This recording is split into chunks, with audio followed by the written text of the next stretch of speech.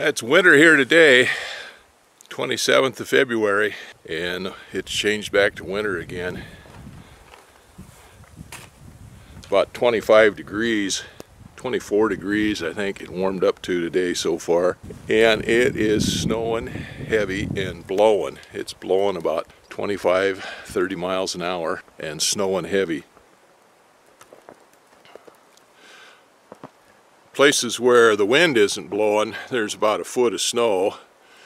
Places where the wind's blowing, it's hard to say, it varies. Oh, it was clear sky last night until after midnight. Stars were still out, and this just started sometime in the middle of the night. I could hear the wind starting to blow.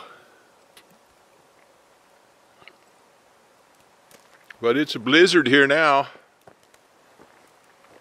Real winter.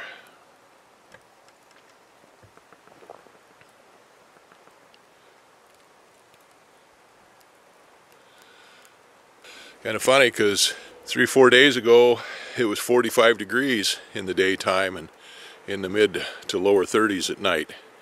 Now it warmed up to 24 degrees in the middle of the day. Okay, that's enough of that. We got this hinge off there yesterday and de-riveted it from the false spar. I was going to take it down to the shop and start sandblasting it and get it cleaned up. But again, it was too cold in there to do anything, so we got a fire going in the shop to get it warmed up. Once it gets warmed up, then we'll go down there and start cleaning this up, sandblast it. But meanwhile, I think it suffers, it suffers from the same problem as the other hinge did, in that these gutters here for the water drain out of this are plugged up. So I'm going to set up my roto-rooter and go through there and clean those holes out. Actually, this one's not as bad as that other one was. That cleaned out pretty fast. Let's see how the other side does here.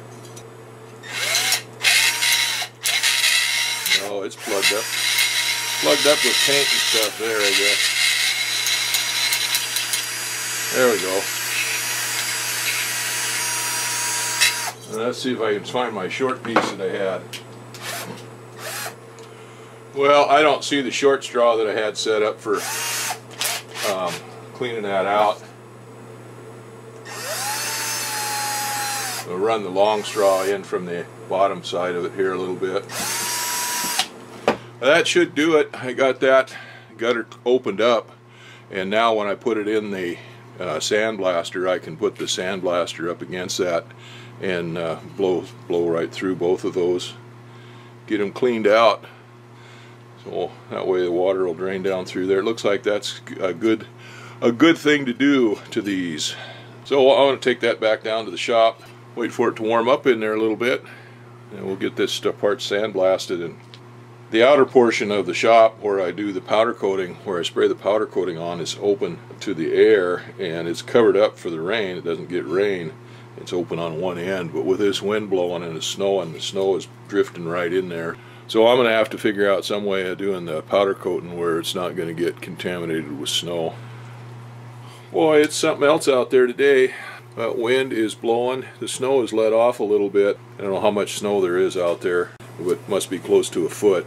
In the places where it's exposed, it's not as deep, but that wind is blowing, and I'm walking over to the woodshed to get a chunk of wood for the stove in the shop.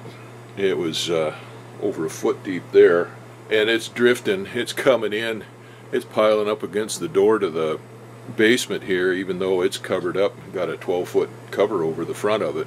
It's blowing into the shop in there, the outer portion of my shop where I paint and stuff. I got those parts sandblasted and cleaned up, but I don't think I'm going to be able to powder coat them until this snow quits, until the wind quits blowing, because it's just too nasty in my shop down there in the outer portion of it where I paint and sand and powder coat. The snow is blowing in there and it get everything wet, but the wind's blowing in there too, and it just blows the powder when you try to spray it all over the place. I got those parts cleaned up and they all look pretty good, except this is that outboard hinge for the flap, and I got it sandblasted, and I'm not too happy with that, the way it turned out. I mean, I got it nice and clean and everything, but this bracket here is just bent up and folded over this channel. Where I was sandblasting underneath it, you can see that it poked holes in it, so it had some pretty good rust in it. It's pretty thin, and I can see if I bend this ear back right through here, that is less than half the thickness that it originally is, so I don't like that. But then I start looking inside this channel, and there was some pitting down here in the bottom. I could see that when I took it off, that was going to be there, but there's some pitting back here underneath this bracket where it's at, and on this side here it's pretty extensive, and it goes more than halfway through the depth of this metal right here. So I'm gonna order a new part here. I was just looking at this, and it comes in two pieces. It comes with this piece right here, I guess, is one part number 10703-4, and in this bracket is a 12056-2, and that's a different bracket than what the inboard flap hinge used, but it's the same bracket as what's used on two of the aileron hinges. Well, anyway, I could get a piece of steel and make one of these. This is not that difficult. Somewhere here I've got, well, I don't have it up here, it's on the computer, but somewhere I've got the plan, the layout for that. And I would think about doing that if this main piece here was in decent shape, but it's not. And you look at it and you can see it's got a bow in it too. But anyway, with the fact that the pits go more than halfway through that metal there, it just compromised too much. So I'm going to have to go down and get on the computer again and see what I can do about finding one of those. Well, anyway, that's kind of disappointing that it couldn't clean up. I've got the inboard aileron hinge and the outboard aileron hinge where I can get to them right now and look at them. And I just looked at those pretty close, and they don't show a sign of rust in either one of those.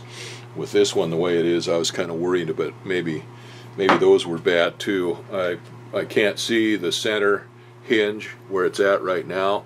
It butts right up against the lathe here, so I'm going to have to move things around a little bit so I can get to that center hinge and check it out. But so far this one looks like the only one that I have to worry about, but that one I'm going to red tag that one.